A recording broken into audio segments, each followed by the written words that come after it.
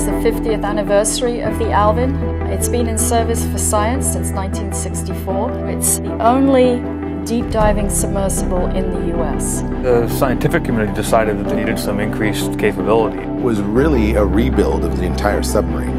It was an opportunity to see how scientists and engineers could work together to solve problems that would enable them to do science that couldn't be done before.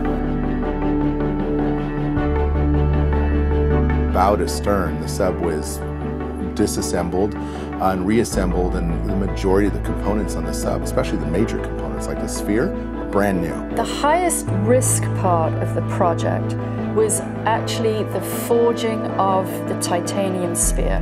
Because we built the sphere with the ultimate objective the vehicle will go to 6,500 meters, it had to be able to withstand pressures at 6,500 meters. One of the requirements was that it be as close to perfectly spherical as possible. It was forged in Wisconsin into 2 hemispheres, and then those 2 hemispheres were electron beam welded together in California. And an electron beam weld had never been done on 3-inch thick titanium before.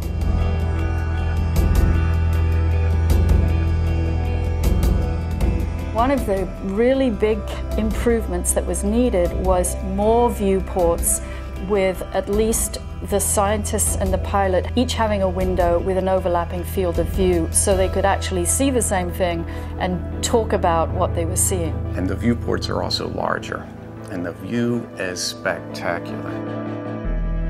So when Alvin goes down, it's very quiet and it's pitch dark, except for all this stuff around you. And that's a really humbling experience to think about sort of this vast ocean filled with things. We don't know what any of them are. We rarely get to see them.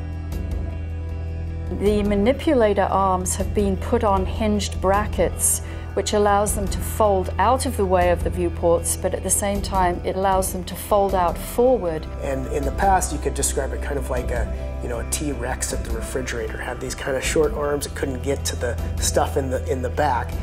These new shoulder joints allow it to really have an improved reach.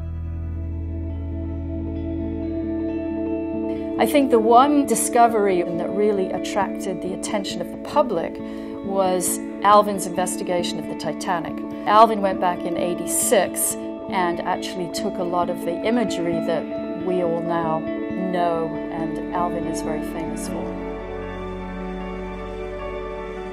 It really remains to be seen where humankind goes with these deep diving subs.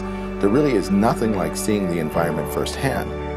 Other nations are building their own subs, such as Japan, Russia, China, and India, and France, I should add. So there's been a lot of talk about the sort of deep-sea arms race, and if anything, all that's doing is pushing the technology envelope on these human-occupied vehicles and making it so that they're more sophisticated and capable of doing the kinds of science that we'd like to do.